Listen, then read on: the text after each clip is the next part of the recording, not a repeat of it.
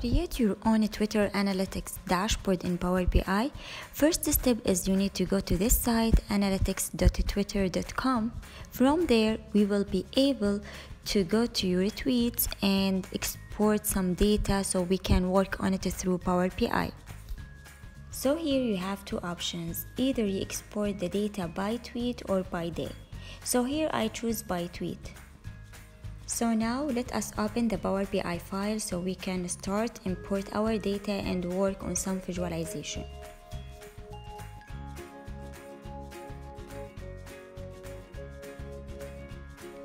Before importing the data, I will do a step here, which is I would like to add a background to my file. So it's up to you if you want to add a background. I already designed here one background with the Twitter icons, and I save it on my desktop, then double click on it. And if you need to change the size of your page or something, you can do it easily from page background and page size.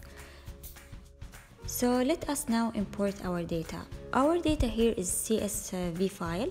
So easily just double click on it after you select import data or get data, and it will connect to your Power BI. So you can look at it, see if you want to do any change, anything before you load it to your Power BI. So for me, it seems everything fine. I just need to press on load.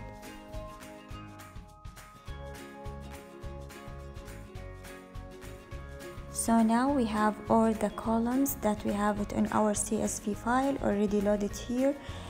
It seems, let us look at it. It seems there is no calculation or there is no column to calculate the time weekday. So we want to see like the weekday or the time of impressions or likes per weekday. So we can create our calculated column. We can call it time weekday.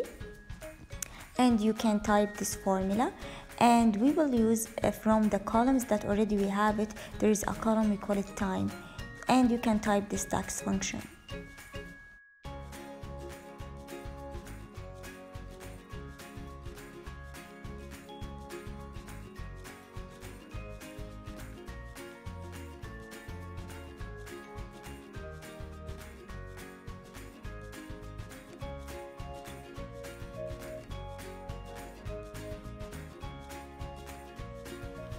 After we type the DAX function for the time weekday calculation or calculated column, now I can start build my visualization. So it depends on what you want to see within your Power BI. So here I would like to see the impressions per or by week. So I will use two columns. The first one, the calculated column, which is time weekday, and the impressions. So as simple as here we will be able to see the impressions by week. You can change the title, you can change the design, everything you can do it by using the format tab. And what I will do here, I will change the title, then maybe I will change the background, and also you know the visual tab here, if you want to export it to Excel you can turn it on. And I will change here I will put the border, and also you can change whatever you want.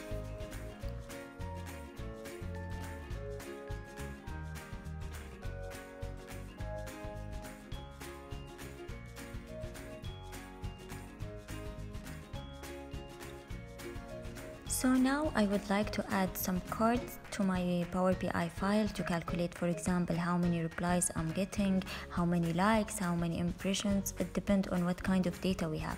So I will start by adding a card to see how many replies I'm getting on my Power BI for last 28 days. It depends on the data that you exported from analytics to Twitter site. And here I will change some format and some style of this card. I will change the background and the size of my card. Now I will copy and paste the same card, and to make it much easier for me to start from scratch, and just to change the value of the card from here.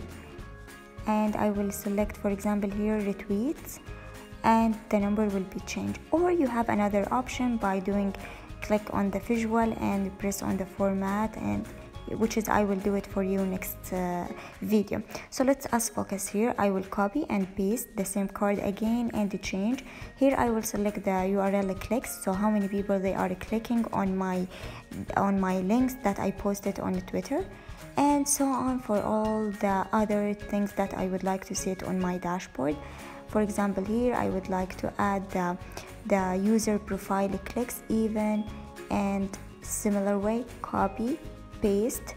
Let me make some space. I would like to add more cards to my Power BI and change the value. I would like to see, for example, let us look likes, how many people they are giving me likes during 28 days. And oh, it seems good, 300 something. Yeah, let us copy and put hashtag clicked and copy paste again and see. So it depends on whatever you want to see.